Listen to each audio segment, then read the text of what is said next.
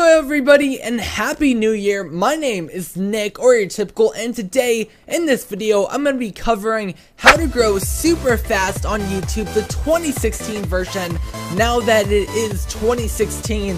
And if you have not already, how to gain 1,000 subscribers on YouTube. Now this tip will help, or these tips in this tip video will help anybody at any subscriber range. However, if you haven't hit 1,000 subscribers, it will be really important that you watch this video, because there's a big difference between hitting 10 subscribers or 100 subscribers and then hitting 1,000 subscribers. It's a whole nother level up on YouTube. It takes a whole nother set of skills and effort, and so you're probably going to want to watch this video and figure out how to do it for yourself. A lot of people might be wondering, why should I listen to you and not 100,000 subscriber YouTuber? Well, there's a lot of reasons. First off, I give a lot of these tip videos. I know what you guys want to hear because I get all this feedback saying, oh, give me this tip, how do I do this? And so I'm going to try to compile all those tips together to help you guys out. And also,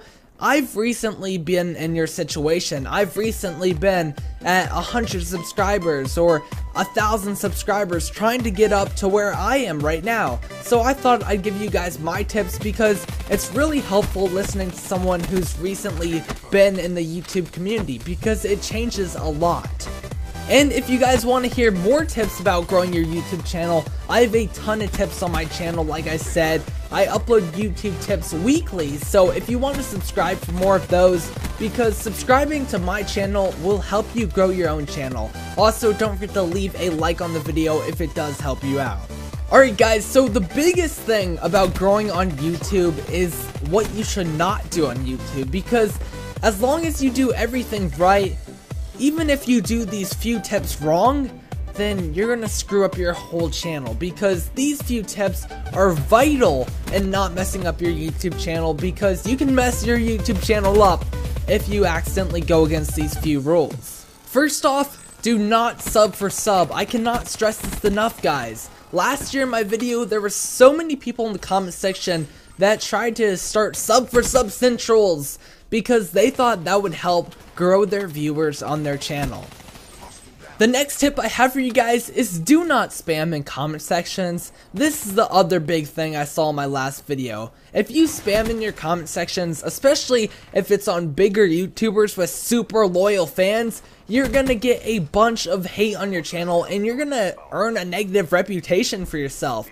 You do not want a negative reputation on YouTube, especially if you start growing bigger. People are gonna be like, hold on, wait a second, is that guy who I saw spamming in that T Martin video a few years ago? And then you're gonna be exposed or whatever, even though it might seem irrelevant at the time because it's a few years later. You don't want to have that bad reputation. You don't want to do bad things on YouTube that people remember you for. So try to keep a good reputation and grow the best way, the true way.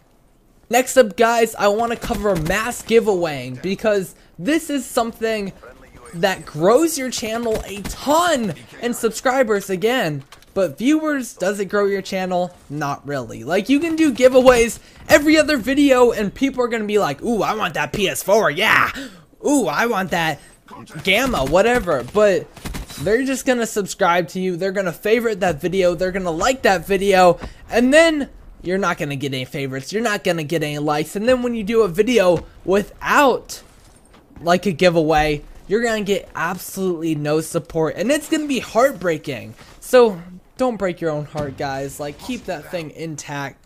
I hope you guys like my Meninist hoodie, but keep that thing intact, and make sure if you do a giveaway, make sure it's for something special. Make sure, hey, thank you guys for 1,000 subscribers. I really want to give back to you.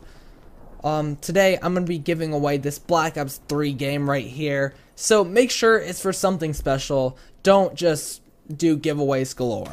Next two tips actually both have to do with big YouTubers. First off, do not make like fake big YouTuber Twitter accounts and start scamming people, like maybe, oh, if you go subscribe to my friend here, I'll give you a shout out, or I'll give you a follow, because they're gonna be believing, oh, you're FaZe Rain, you're Norton Shat, but you're not. You're not Norton Chat. You're just some random guy who's making you subscribe to his new channel. So don't do that, guys, because eventually you're gonna get in a lot of trouble and nobody's gonna think of you in a positively way. Also, don't spam big YouTuber tags. That will go over into a do later when I'll talk a little bit more about tagging your videos, but do not spam big YouTubers in your tags. First off, like, especially if it's in the description, you can get a I believe it's a YouTube service claim, and then you're gonna get in a lot of trouble on YouTube. Trust me, strikes are not fun on your YouTube channel. Try to stay away from them. Copyright strikes, terms of service strikes, whatever it is, like, don't spam your tags and stuff like that, because then you're gonna get one of those things. Now, the final don't I have for you guys on YouTube today is don't ignore old friends and don't be a complete jerk on YouTube. When you start growing your channel, you're gonna see all these new people who want to subscribe to you because you're this big new YouTuber, and you're gonna find all these new YouTubers to collaborate with, and then you might leave your old friends in the dust. Don't do that, guys. They were there to support you, and your old fans, they were there to support you one time as well. So don't just ditch them. Comment back to them, reply to them. Make sure you still stay in touch, because you don't want to again seem like that asshole of YouTube. You want to have a good reputation. So guys, don't be jerks to your old friends. Don't be jerks to your old subs. Alright, so a lot of people are probably gonna ask me, Nick, what equipment should I use for my YouTube channel to help it grow? Now, the problem with asking this on such a general growth video is gonna be, there's gonna be a ton of people from different varieties of entertainment coming to watch this video. So I can't give you certain equipment that you need to use. However, I can suggest something. There's plenty of YouTubers out there with equipment in their descriptions of, like, detailing what they use, and this is probably the best equipment if they're pretty successful with their YouTube channel. So check out somebody that you trust, like, oh, this is some really good quality stuff. What am I gonna have to use to become like them? What am I gonna have to use to produce those high quality videos? So if you're a vlogger, maybe go look at some big vloggers. If you're a gamer, you can just look at my description. I have all my equipment in the description down below. And if you guys are wondering about editing software, since this is more universal, I use Sony Vegas Pro 13. It's really helpful, and it may take some getting used to, but once you understand how to use it, it is a great software. You can also use Adobe After Effects and Final Cut, and maybe even like Windows Movie Maker and iMovie. Alright, now I want to talk about YouTube motivation, because YouTube motivation is a key part in growing your YouTube channel, because without it, you're not going to be able to grow it, because your heart, your soul, it's what creates the YouTube videos. Obviously, you have your gameplay, you have your audio, whatever you're putting together in your video obviously truly makes your video, technically. But seriously, if you don't have any motivation, then there's no reason to do this YouTube thing, and you have to remember that. Like, if I'm not feeling motivated, then I have to find a way to feel motivated. Otherwise, I probably should take a break, because it's gonna get hard, and I suggest not taking a break all the time. But like, if you're not enjoying it and it's been like a year, guys, just take a break. Like, sometimes that's all it takes to regain your motivation. But seriously, you don't want to be doing this thing if you're not motivated. And it's awesome to feel motivated, right? Like, oh man, I'm gonna pump out all these YouTube videos. And, you know, sometimes all it takes to get a little motivated is to watch an inspirational video or something like that. So, if you're feeling down, like, take a chill pill, watch some inspirational videos, and sometimes that's what it takes to get better. But other times, you know, you have these stuck points on YouTube. And I wanted to talk about that because I really touched on that last, like, advice video, and I was talking about how we always had these stuck points, but every YouTuber has these stuck points. We can't think, oh, this is the death, this is the end of my channel, because I'm not growing right now, and I haven't been growing for the past month.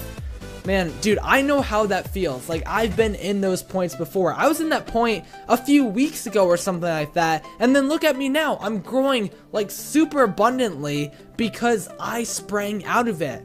That's the big thing. You have to recover from these stuck points despite a lack of motivation. You have to be tough on yourself. You have to be tough in the mind. You have to realize, Nick, you don't want to regret it later on. You want to do this right now, so later on, you'll be like, I'm glad I stuck with it. I'm glad I pushed myself through that stuck point. But how do you get through a stuck point? A lot of times, it just takes pumping out content. Pumping out a ton of content. Re-promoting your channel through however you promote your channel, which I'll talk about later on. But just start promoting your channel more and more. Obviously, sticking to the rules, don't like spam and stuff like that, but go over what you usually do. Give it 200%. If you've been giving it 150%, give it 200%. And just always try to improve stuff with your videos and make it the best you can, because seriously, that's how you're gonna spring out of it. If you're just making these videos every week or so and you're like, whatever, hopefully I'll get out of this eventually, you're not gonna. During this time, you have to pump yourself up and you have to give as much effort as you can, because that's how you're gonna regain motivation and activity on your YouTube channel. So next up, I want to touch on what you should make your YouTube videos about, because a lot of people are like, oh, I want to do this, oh, I want to do this, what should I do? All these people are growing from this, but people are also growing from this. Oh my gosh, what am I gonna do? Do what you want to do, guys. Seriously, I'm tired of people just following these trends just because they want to grow on YouTube. Like, obviously, you want to grow on YouTube. Like, no crap. But you have to find something that you like doing that also helps you grow on YouTube at the same time. I have a note right here to hone your niche. And basically what I mean by that is find something that you love doing and find something that you're really good at and make it work. Like, make worth out of that thing. Because if you have this great thing going on here and you work on that and you strive to make that better, then people are gonna see you as that guy, and that's how you want to grow your channel. You want to grow your channel as an image, kind of like a business. Sometimes you have to think of your YouTube channel as a business. What am I selling right here? What is my content? I want to hone that niche and I want to grow with that idea. I hear this complete BS in half the tip videos that I watch. Oh, you have to do something different. That's not true. Oh my gosh, I hate hearing that. Because do you realize how many people do Call of Duty commentaries and how many people are successful with it? Yeah, and some of them pretty much look the same. But what is the reason that so many of them are growing? It's because they're a little different. They have this little touch that they have. They're not completely different, because if you try to be completely different, sometimes you just screw it up and do something stupid on YouTube. Like, I think we've all tried to do something like completely out of the blue, and it was just a bad idea, and we thought like, oh, this is so different, this is gonna work. But you just have to add your own touch to it. You don't have to make it completely different. This goes along with having your own personality on your channel. Don't be a one-sided conversation. Have a personality and engage with your subscribers. This includes replying to their comments, using annotations, streaming, talking to them on Twitter, all that kind of stuff. Engage your audience. Give them a reason to come back. Let me give you guys an example. Earlier in this video, I said if you guys want more YouTube tips, then you should subscribe to me. So what did I just do there? I engaged you guys. If you want to keep coming back to my channel, then that's awesome. Here's a reason to come back to my channel. So I'm trying to engage them. I'm trying to bring them into my YouTube channel. That way I can actually grow a relationship with them. This will also help a lot more people come back. Like if I say, oh, I have more tip videos in the future.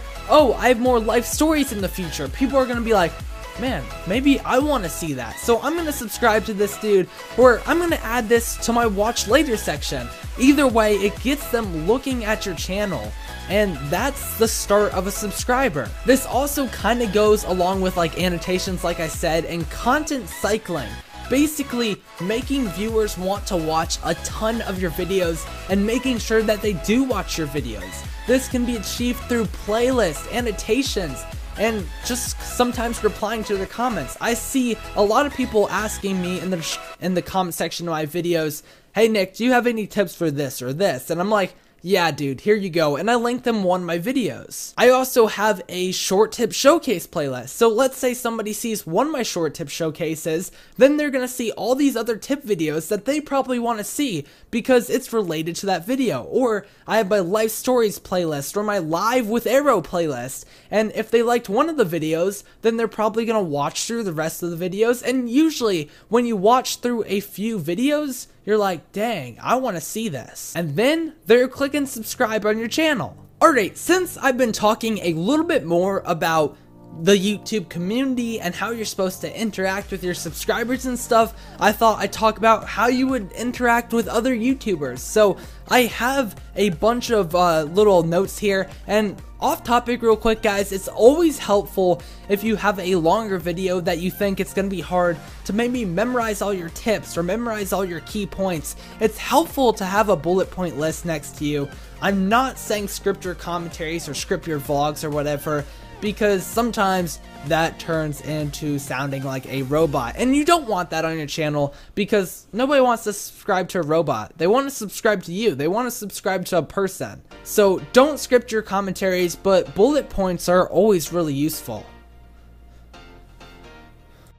So first off, how do you find your community of friends? Like, a lot of people wonder when they first start their YouTube channel, how am I supposed to find somebody to collaborate with? Like, I know these big YouTubers, but I don't know anybody at my size. Well, a lot of times it's just as simple as looking in the comment section of some big YouTuber's video, because I'm not saying that they're spamming or stuff. I wouldn't recommend like going near spammers because then they're gonna try to grow in a dirty way, but you're gonna see all these YouTubers commenting because you're gonna see their logo or something like that that distinguishes them as a YouTuber. Then you can find them. If they have a similar sub range as you, then you can collaborate with them.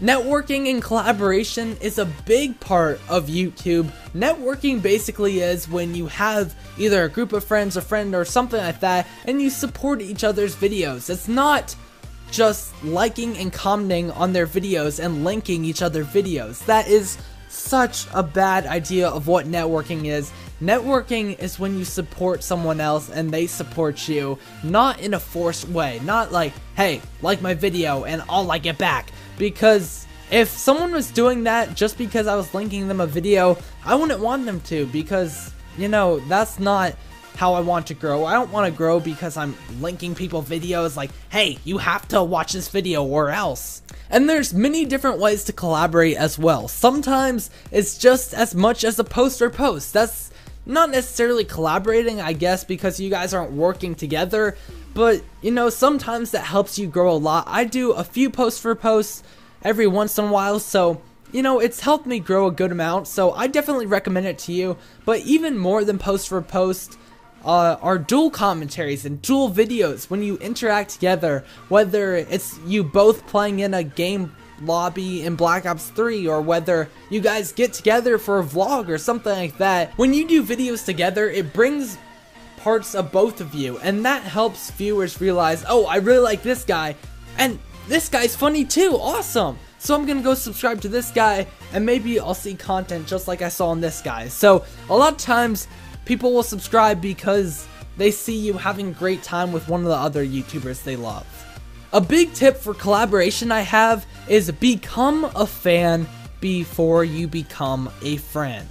Now, I'm not saying fanboy somebody so hard that, like, they're like, oh, yeah, dude, like, stay back from me. But I'm saying support somebody's content before you ask them for a collaboration, especially if it's a YouTuber bigger than you. I see all these small YouTubers all the time coming up to me with like 5 subscribers, and I've never seen them in my comment section below. And sometimes I actually see the subscribe notification email right before they comment, and they're like, hey dude, I've been a sub for a long time, and I'm like, actually 5 minutes, but, and then they ask for a collaboration, and I'm like, hold on, how am I gonna benefit from this collaboration? Or how have you been supporting me in the past? So I recommend supporting people because people are a lot more open to collaborate with someone they know and someone that has helped support them because they want to help support you back. And they want to do it with a friend. Also, social media is essential in growing on YouTube. Twitter is the #1 source outside of YouTube for growing your YouTube channel. Just because there's so many times where people will either retweet you or like your tweet, or you can gain followers on there that aren't even your YouTube subscribers, and then you can notify them about your videos. So that's really helpful in gaining an audience outside of YouTube, because then you can bring that audience onto your YouTube channel.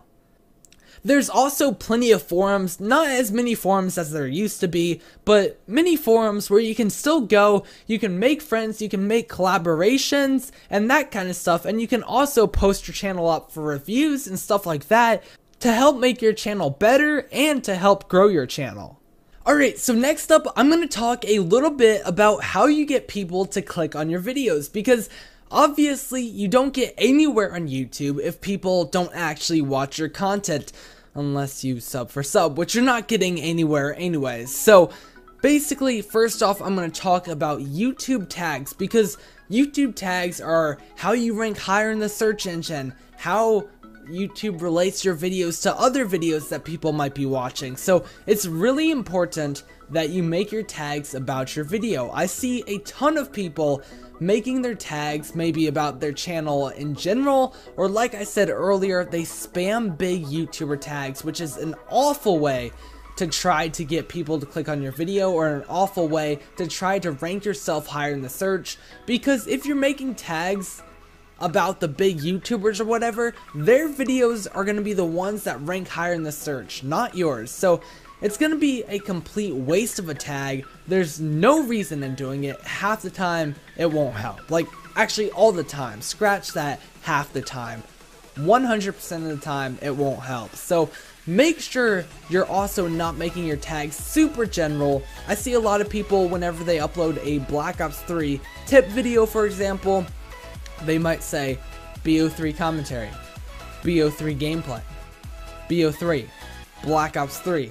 Do you know who's gonna show up if people search up those tags? Not you. You are definitely not gonna show up. It's gonna be the big YouTubers like Ali A and T Martin, but you with 10 subscribers and 5 views are not gonna show up just because you use the same tags they did, because they own that market. Once again, like I said, running your YouTube channel like a business, they own that market. They have all that stock share.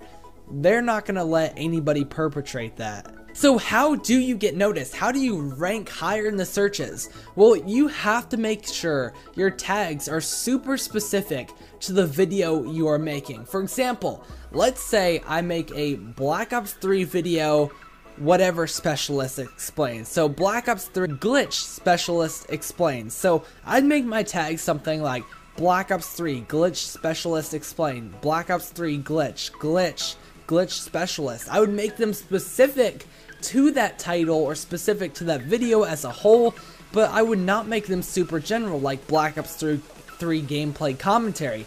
Even though I would put that as a tag, I would not spam my tags with that kind of tag.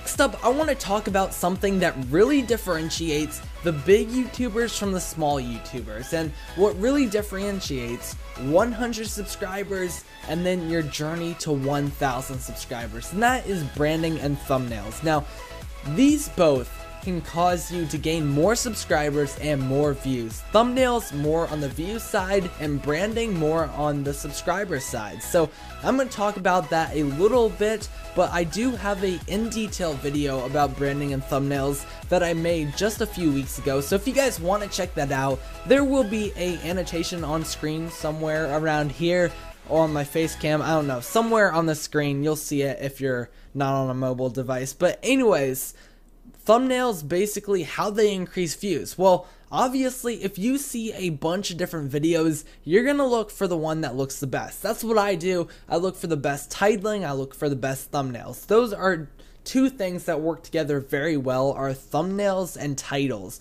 because those will catch the viewer's eyes, especially the thumbnails. You want to make your thumbnails different. However, you want to make your thumbnails similar to each other. So don't have completely random thumbnails every time just because you think they'll catch somebody's eye, but make sure you go with a certain style whenever you're doing your thumbnails and make sure they will be distinguished from other thumbnails.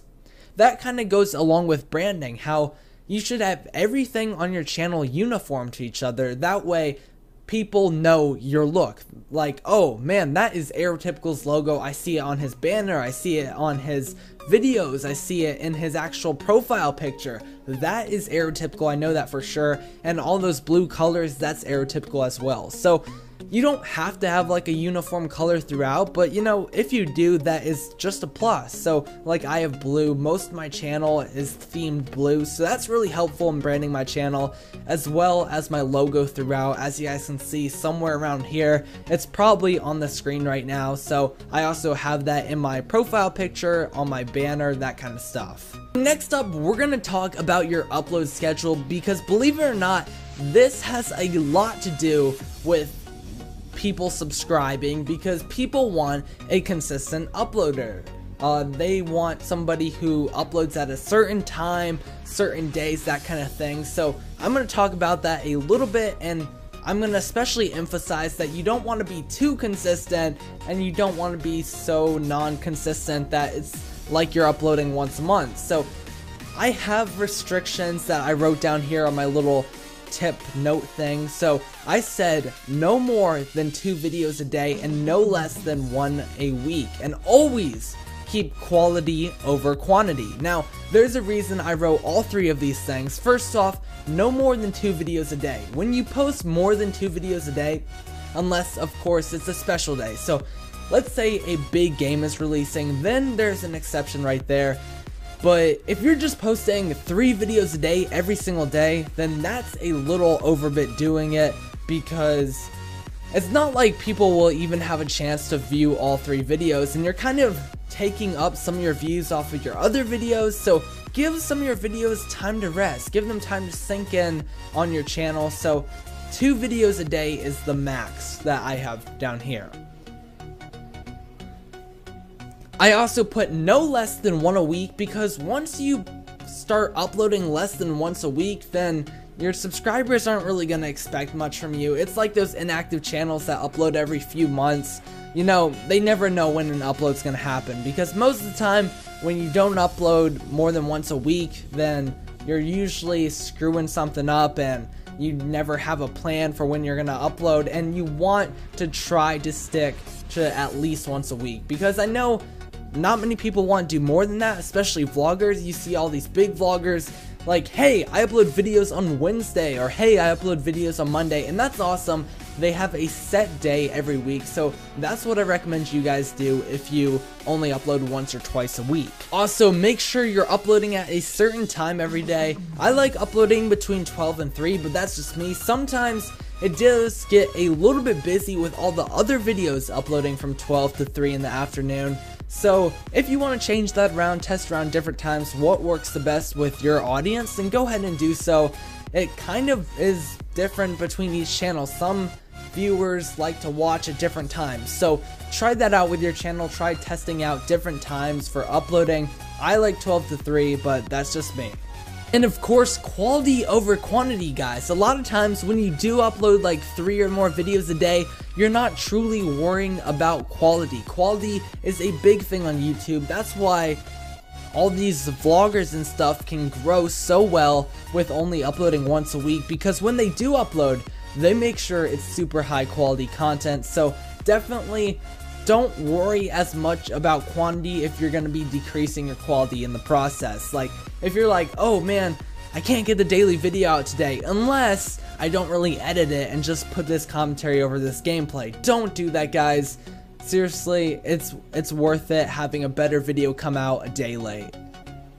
Alright guys, my last few tips are how to improve your YouTube content. So the first note I have here is try to improve one thing per YouTube video, and you won't believe how helpful this is once you actually start doing it. Like, my content has improved so much since I started doing this little tip. I tried to improve one thing every single video, so before I render it, I think to myself, what did I improve this video about my content? So maybe sometimes it's adding a watermark, maybe sometimes it's changing up the color correction. Just do something to try to make your video better than it was before. Also, try to watch bigger YouTubers that make similar content to yourself and try to find different things that they do. Maybe if you're struggling with doing one thing per video, maybe go check out a bigger YouTuber and see what they do to improve their content each time, and this will help you improve yours as well. Because there is a reason people are watching them, so why not take a few things from that? Obviously, add your own personal spin on it like I talked about earlier in this video, because you don't want to be replicating a channel. You don't want to have the same exact channel as X YouTuber because they can only subscribe to one person. They can only enjoy the content one time, so make sure you add your own little spin on it. Alright guys, well, I hope this video did help you out in growing your YouTube channel. If you guys have any recommendations for short tip showcase ideas for my series, then leave them in the comment section down below. I will try to do the videos. If I have already done a video similar to what you suggest, then I will link it to you, but definitely feel free to ask any questions down below. If this video did help you, don't forget to smack a like on it down below and subscribe to me for more awesome YouTube tips on how to grow your channel. This has been Nick, or your Typical, and I'm out, guys. Peace.